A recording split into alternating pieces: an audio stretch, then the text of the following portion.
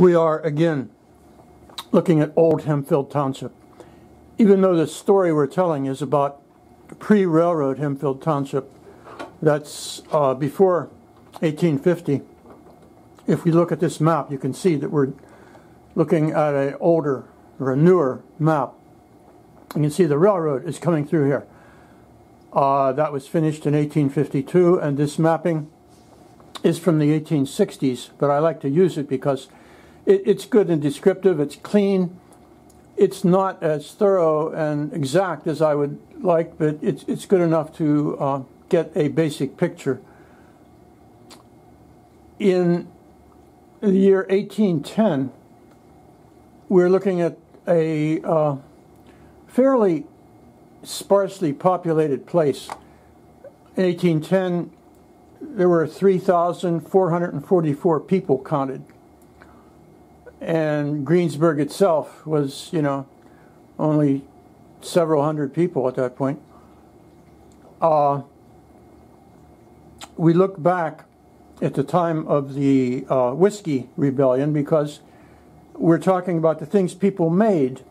And in those early days, one of the more important things was the whiskey that they made, the distilled spirits.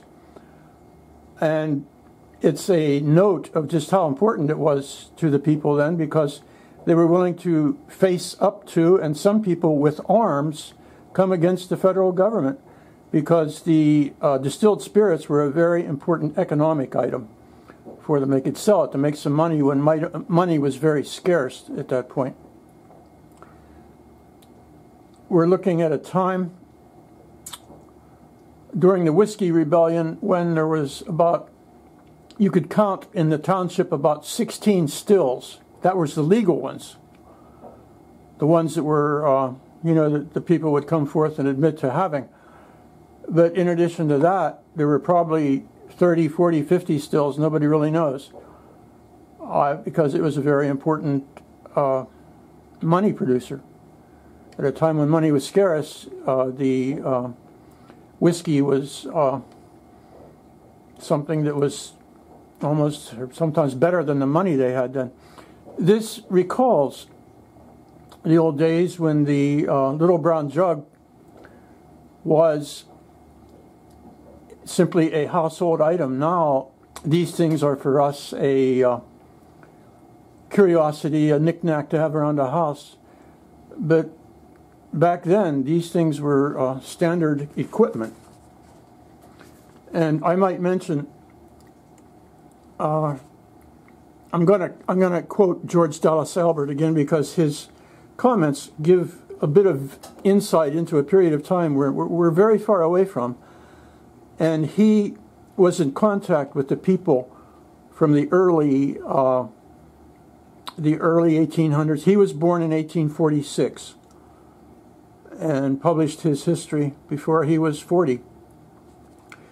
But I quote from his history because it gives us some insight into the importance or prevalence of distilled spirits in the early times, the early township. There was a time, and I quote here, there was a time in the early history of southwestern Pennsylvania when whiskey was the one commodity that had a standard value, and all the mediums of barter and exchange, such as corn, salt, tobacco, etc., were valued in accordance with the amount of whiskey they would fetch.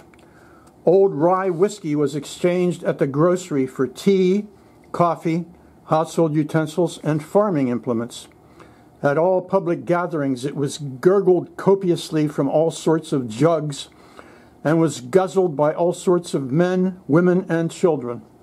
That's from page 171 of Albert's history. And I might mention that in the newspaper ads in the early 1800s, you can look at the early ads in the Greensburg papers, and they would often say, the local merchants would say very plainly that country produce was acceptable in exchange for goods. In other words, they would be very happy to, take whatever the farmers could produce and exchange it for what they were selling. And probably one of the most acceptable items was your whiskey.